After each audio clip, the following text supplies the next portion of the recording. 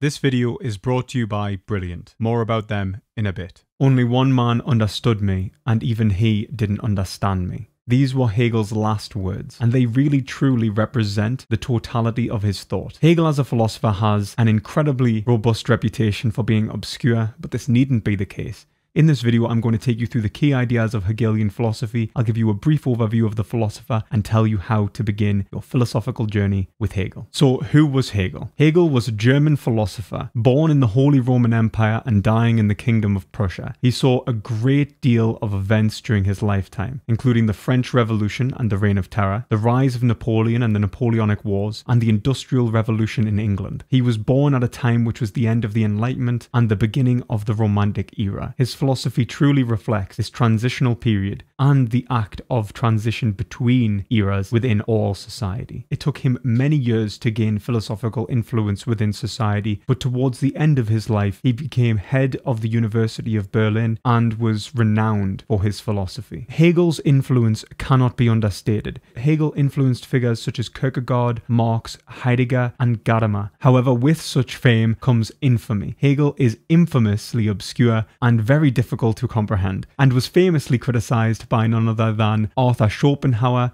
the pessimist philosopher who believed that Hegel was incomprehensible nonsense. The truth is, Hegel is not incomprehensible nonsense, but is difficult to read, especially for a beginner. So the first thing you need to do is understand the basis of Hegelian thought and where to start with his works. But first, a word from our sponsor, Brilliant. Brilliant.org is the best new way to learn maths and computer science interactively.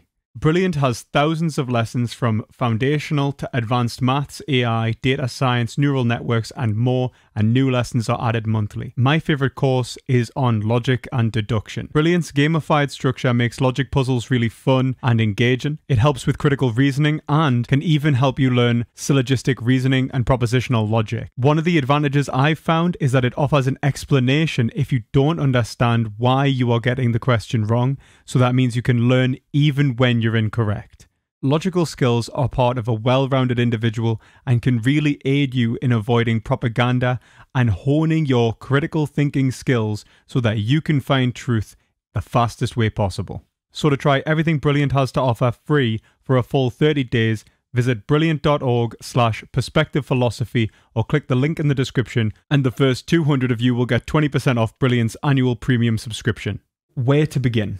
Not the Phenomenology of Spirit. Although considered his magnum opus, it is not his magnum opus and was actually his first major work. Hegel wrote the Phenomenology of Spirit when he was out of money and desperately trying to pay for his illegitimate child Ludwig. During this time, Hegel was facing extreme pressure, and the book, I think, reflects the pressure that he was under. No doubt it is an amazing piece of work, but the work reflects a younger man who hadn't fully developed his thought, and Hegel did not really develop his writing style until later in his life. If you are going to begin with Hegel, I would first recommend checking out some reader's guides. The most basic reader's guide I would recommend is Singer's Very Short Introduction to Hegel.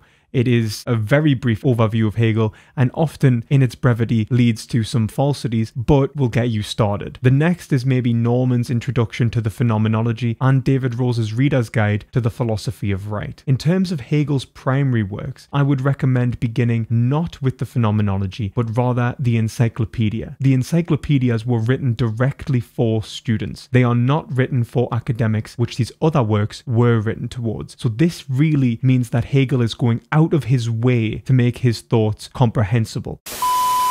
That being said, it is still very difficult and a very high level thought. So I do not recommend engaging with Hegel at all until you've read some philosophy. Do not start your philosophical journey with Hegel. You will probably want to claw your eyes out and never return to philosophy again. Read The Science of Logic in the Encyclopedia first, because that will give you the basis of Hegelian thought. The next is the Philosophy of Nature, which is akin to a philosophy of physics or a philosophy of natural science, in which he explains natural identities and how they form. It is important for Hegel's work, but not the most important for a beginner to understand, and so I would recommend maybe briefly going over the Philosophy of Nature and instead focus on getting to the Philosophy of Mind, which really does a good job at emphasizing the basis of the Hegelian system, which is spirit. I would say that the magnum opus for Hegel is either The Philosophy of Right, which was his last major work, or The Greater Logic, The Science of Logic, which is an amazing piece of work, but is written towards academics and includes a lot more than the Science of Logic or the Lesser Logic in the encyclopedia. And so don't go to that first, go to the encyclopedia. It is also worth mentioning that Hegel updated the encyclopedia before his death in the last 10 years when he didn't produce any major works. So if you are looking in many ways for the most up-to-date version of Hegel's thought, it's going to be in the Lesser Logic anyway, and it is written far better. After those works, I would recommend The Phenomenology and The Philosophy of History. The Phenomenology is a brilliant work. It is, and it does culminate Hegel's thought, but it was the beginning of Hegel's career, not the end. Last but not least, I would certainly recommend checking out Hegel's lectures on the philosophy of history, which really show the development of the Hegelian idea that the state is spirit, to the point of world spirit, to the point of absolute spirit as moving through time, and not simply as a single instance of time. You don't need to read that first of all, and I would certainly go through the list and focus on the more central texts first of all. The key ideas to take away from Hegel. Hegel describes reason as spirit when the certainty of all reality has been raised as truth. Now, that might sound complicated, but it's actually really not. What he's saying is that reason, as that our capacity to rationalize, once it knows itself as all being or all truth, it knows itself as spirit. Spirit is the essence of existence, if you will. You see, Hegel believed that consciousness was the only thing that truly exists. Now, what did he mean by that? Hegel was coming off the back of this Kantian revolution in philosophy, in which Kant had demonstrated without a shadow of a doubt that the world could not be described via empiricism, and that materialism could not give an adequate account of reality. So Hegel is writing at a point in which mind's relationship to reality was cemented. The only way in which we can truly know reality was to apply categories, logical categories, which explained certain aspects of reality, such as space and time. These are Newtonian categories, scientific categories, from which Kant was defending. Hegel, unlike Kant, argued that these categories were not subjectively dependent, existing only in our minds, and instead existed in reality in itself. So space and time exist within an objective world. And Hegel agreed with the Aristotelian account that matter doesn't exist in itself, that there is no such thing as prime matter. Instead, matter is only that which holds a form, a concept, an idea. These ideas exist and we perceive them as concrete realities, and that is what we term material. And so we don't need to think of the world as material, but instead as idea. And this is what is called objective idealism. Hegel takes this point and argues that reality is fundamentally the self, building upon what he described as that absolute commandment given by the Oracle of Delphi to Socrates, know thyself. He argued that the truth of the self was the truth of reality in and of itself, meaning the absolute truth. But this absolute truth was not a subjectivity, but an objective subject. This means that there was an objective idea external to the agent.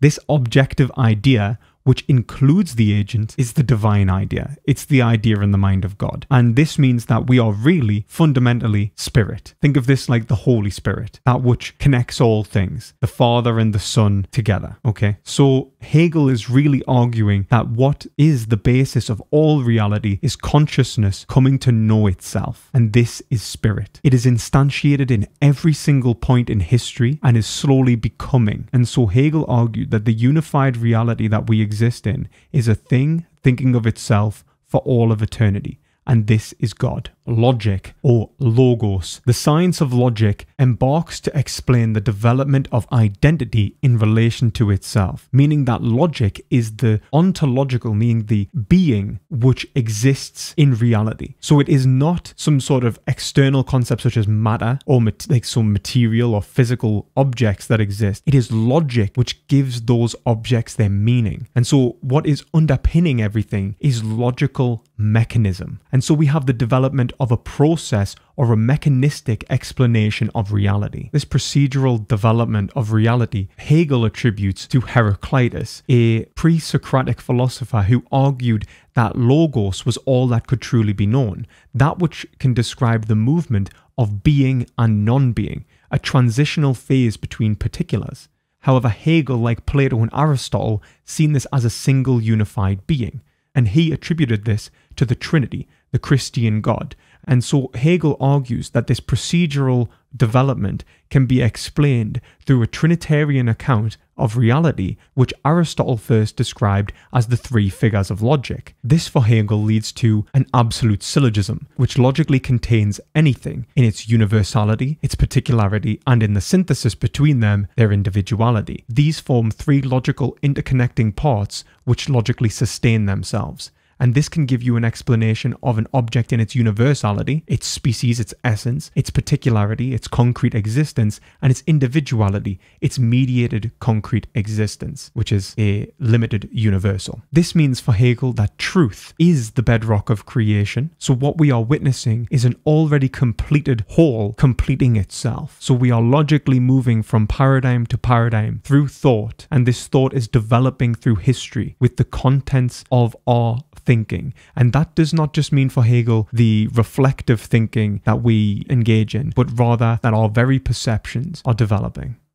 Right over good. The distinction between rightness and goodness, or ethics and morality, was first coined by Hegel. Hegel argues that we can separate that which is subjectively moral, the good, and that which is objectively moral, the right, and that one has an epistemological and so ontological basis in Hegel, where the other is merely speculative. It relies upon the reasoning of a single individual which has not yet been reviewed by their peers. And so this separates what is an individual's moral inclinations rather than something like lawfulness. Right in the German which Hegel is speaking of is legal rights. Hegel argues that we go from a single individual seeking a moral goal to a collective individual understanding their goal to be united with the goal of others within a lawful society. And so we gain an objective ethical system. And this system represents a system of drives from which people are trying to satisfy their needs, but also express what they believe to be justice within society. And so what happens is that various institutions form and mediate this conception of right. This progresses through history to lead to a more developed state, to the point in which you can establish laws, and the better the laws, the better the state. Very similar to Aristotle. Hegel also saw the importance of private property and of a well-functioning justice system. He thought that the mediation between civil authority and private interests were the basis of the state, the individual who's trying to get what he wants and trying to maintain a good life for him and his family, whilst expecting just treatment from his peers and wanting to give just treatment to his peers, ultimately leads to a well-formed society. And so this is a mediation between institutions which all have their own logical ends, yet in their unity form human life. And this is the same as in Aristotle. The human good contains both the good of medicine and the good of war, but they contradict each other except when taken together in the life of an individual who is trying to live a peaceful, harmonious life. This leads Hegel to be against poverty. He promotes corporations, but believes corporations should exist in a kind of family-like manner in which individuals are able to achieve their ends and able to express themselves, and also leads him to reject the developing capitalism in England. He wasn't against capitalism. Capitalism hadn't fully formed yet, but he was against putting other corporations out of business as the goal of another corporation, because you should care about those individuals who you are putting out of work. And he thought this was barbaric. Likewise, Hegel was also against tyranny. Dialectic. Hegel was very fond of history. In fact, the basis of Hegelian thought can really be shown to be classical. Hegel loved the classical era and argued that everything within Western civilization began in ancient Greece, and that this developed over time through what he calls the dialectic. The dialectic, or the lord and bondsman relationship, is the ethical basis in which society and philosophy develop.